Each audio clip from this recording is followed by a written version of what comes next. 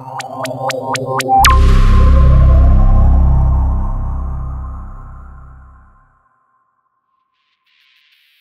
company was founded as a two-man small job shop here in Fort Walton. They supported the two main Air Force bases here, Eglin Air Force Base and Herbrook Field. My family purchased the company in 1997, and we've grown since then into aerospace and defense work. Primarily in the aerospace world, we do a lot of aluminum airframe components. 80% of what we machine day in and day out is aluminum and titanium as well. But we also get into our stainless steels and our carbon steels and aircraft alloys and stuff of that nature. A lot of our parts are prototype first run-throughs, so we can go into hopefully long-term production.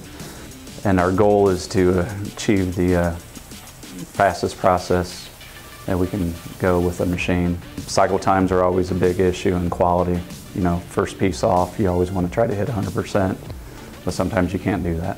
So we determined that we did not have sufficient equipment with the characteristics that we needed to machine thin wall applications.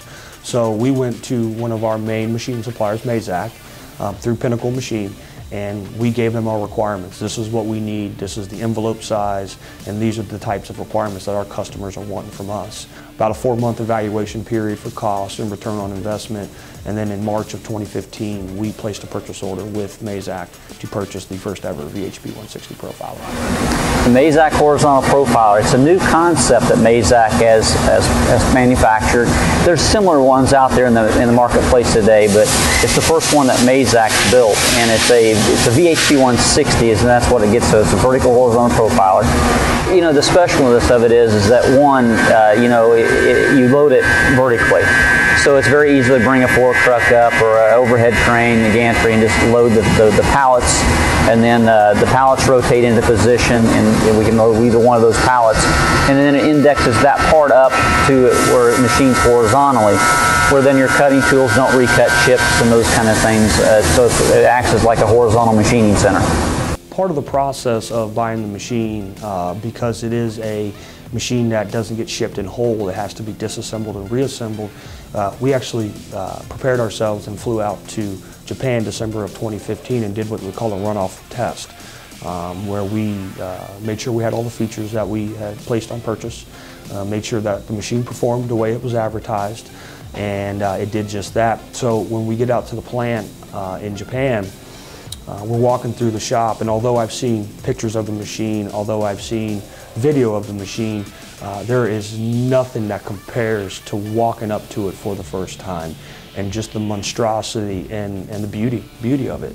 It became very evident after the first day of the testing period that this was the machine that we needed for our requirements for our customers. With the horizontal build with the table, chip evacuation is going to be a huge thing, especially with the higher feed rates. For a cost-effective standpoint, having the dual pilot changer, if you will, we can actually set up, prove out, and run a first operation, get, like I said, you know, 5 sides, let's say, and be setting up and fixturing our secondary operation on the other pilot, so we'll have minimum downtime on the spindle, and our load times will be next to nothing because we always have a spindle turning while we're unloading and reloading work pieces. I would hope to say in the near future we would have that machine loaded where, you know, it's running production, where we're 24-hour run times yielding 8 pieces, 2 loads, so you have unintended time, and you actually have 2 or 3 machines side by side trying to achieve the same level of machining.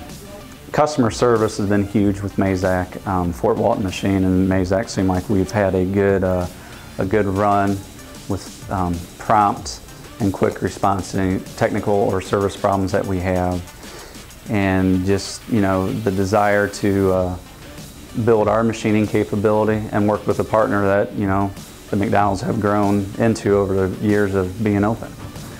You build a good I guess, partnership with a machine manufacturer, and it kind of, you know, it goes well for both directions. In our experience in the coming up on 30 years of machining and manufacturing, we have relied heavily on Mazak because they do reinvest into the technology. They are constantly re-innovating themselves.